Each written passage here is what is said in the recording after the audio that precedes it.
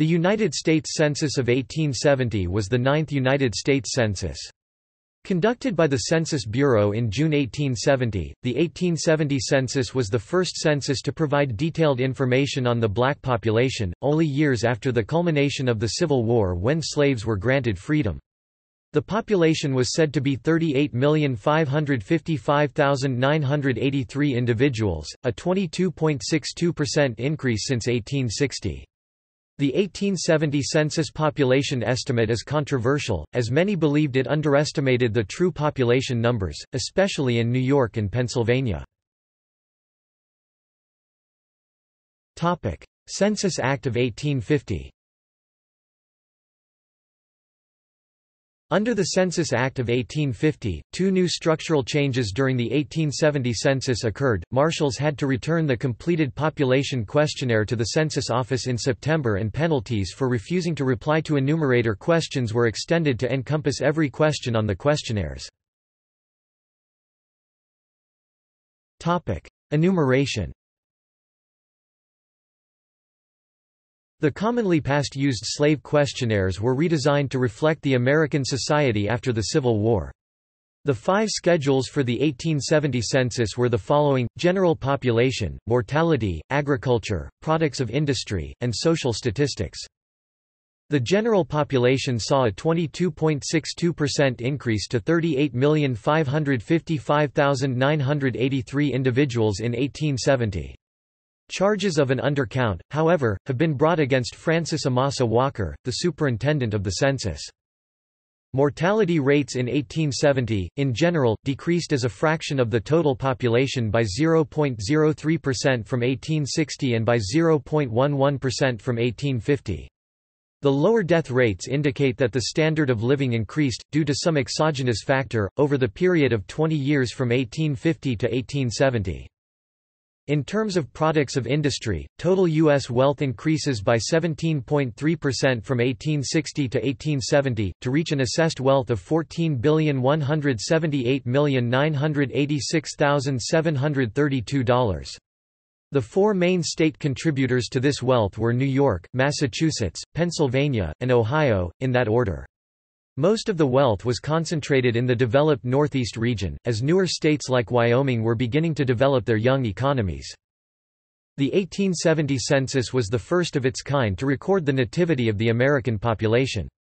This social statistic indicates which areas were more highly composed of immigrants than native-born Americans.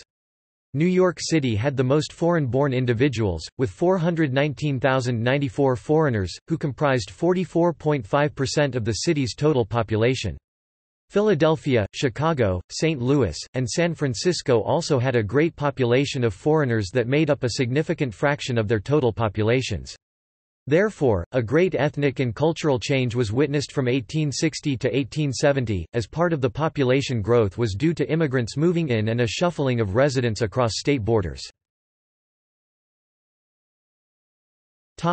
Census questions.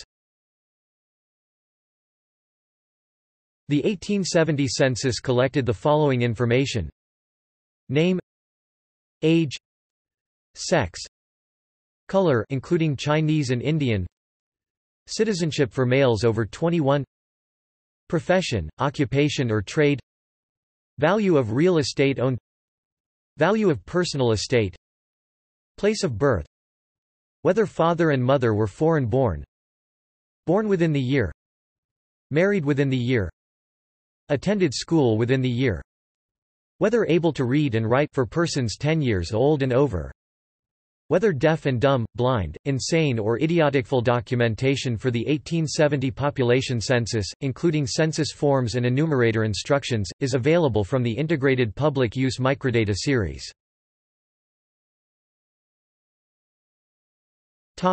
Population undercounting controversy.